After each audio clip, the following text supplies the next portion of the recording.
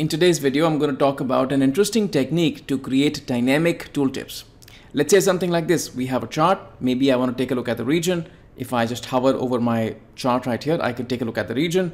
But if I want to change the tooltip, I can come back right here and switch that over to a channel. And now I can take a look at all the channels.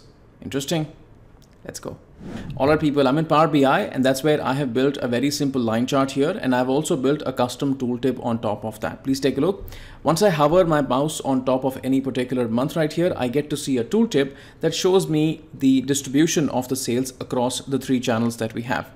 Now, if you don't know how to create a custom tooltip like this, I would suggest that you watch a video from Reed Havens, and he has done a brilliant video on customizing tooltips to present anything that you find it interesting in the tooltips rather than just sticking to standard tooltips. Okay, I'm just going to swift through the process of creating custom tooltips, and then we'll just make those tooltips dynamic. So in the new page right here, the first thing that I have done is I have marked this page as a tooltip page. So I just go over without selecting anything. I just go over to the format right here. And if I just go over to the page information right here, you can see that I have used this particular page as a tooltip page. That's part number one.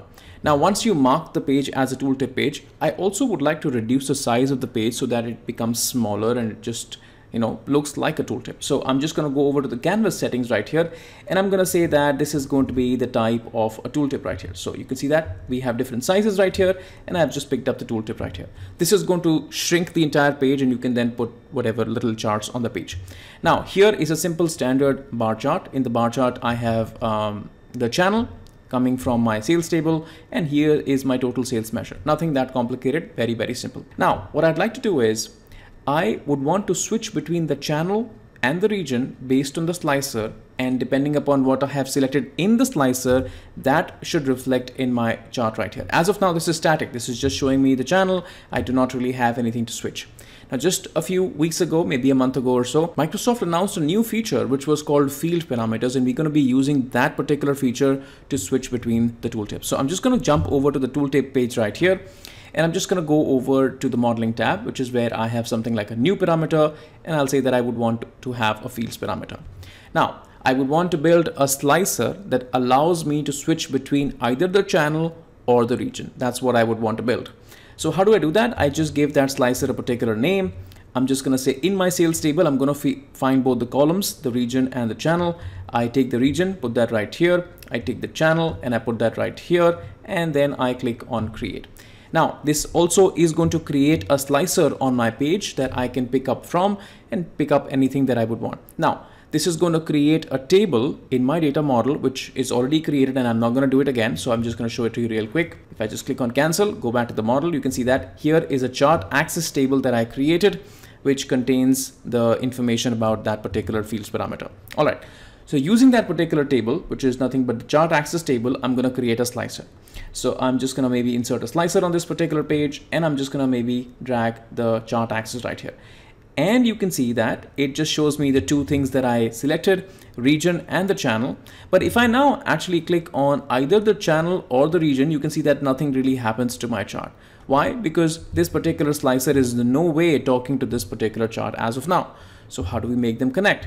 All that I'm going to do is I'm going to actually take this particular chart axis and put that in the chart axis right here. Right? So how do I do that? Select the chart, get that particular chart axis in the x-axis, sorry, the y-axis right here. I'm just going to cancel that out. This goes in right here. And now, because if you take a look right now, we have region selected. So regions are showing up right here. All good. If I change that to the channel, I get to see the channel. Pretty good.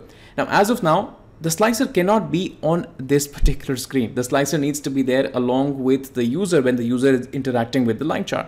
So what I'm going to do is I'm going to take this particular slicer right here, Control X to cut it, go back to that particular page and stick my slicer right here. Pretty good. Now, if I just maybe click over to the region, as of now region is selected. If I just hover my mouse on top of this, I get to see the three regions. Pretty good. If I now switch over to the channel, I get to see the channel, which is also pretty good. The problem, however, is that once I switch between the regions and the channels, there is no visual difference that the user would see that kind of separates out the two charts. As of now, this is also the same blue color. If I switch over to the region, this is again the same blue color. It could be misleading that something has changed or hasn't changed in the model. So I would want to visually indicate by the color of the chart that you have actually changed the tooltip. How do you do that kind of stuff? So I'm going to actually write a simple DAX calculation and apply it as a conditional formatting. And the conditional formatting is going to check. What is it going to check? It's going to check, hey, do you have region in the axis or not? Is the region filtered or not? If the region is filtered, then apply a certain color. If the channel is filtered, then apply a certain color. So it's actually taking a look at what is there in the axis of the chart. How do you write a calculation like that? I've already done that. I'm going to show it to you. So I'm just saying that, hey, please take a look at what is filtered. Is the channel filtered or is the region filtered? And depending upon that, please pick up a certain color.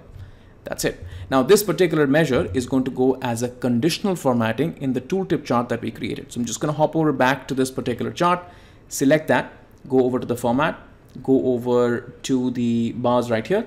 And I'm just going to say, hey, in the colors, just do the conditional formatting, use the FX right here. I'm going to say this is going to be based on the field value. And that is where I'm just going to use my conditional formatting measure. Okay, click on OK. And since region is selected, it's just showing the orange color. If you just go back and take a look right here, orange is good. If you just select the channel, and I'm just gonna maybe come right here, it shows the blue color. Now, this is a pretty good visual indication as to what you have selected, and it also changes the color. That's awesome. All right, that's been it. Let me know what do you think about this, and if you have any questions around this, I'll be glad to reply. In the end, a big shout about my DAX and my Power Query courses in case you're starting out your journey with Power BI and you'd like to master the fundamentals first and then proceed on to solving more difficult, more challenging problems. I'd highly recommend that you take a look at my courses. It's going to be super awesome. Thanks so much for sticking around, and I will catch you guys in the next one. Cheers and bye. Hello people, welcome back to the channel. In today's video, I'm going to talk about an interesting technique which allows you to create dynamic tooltip.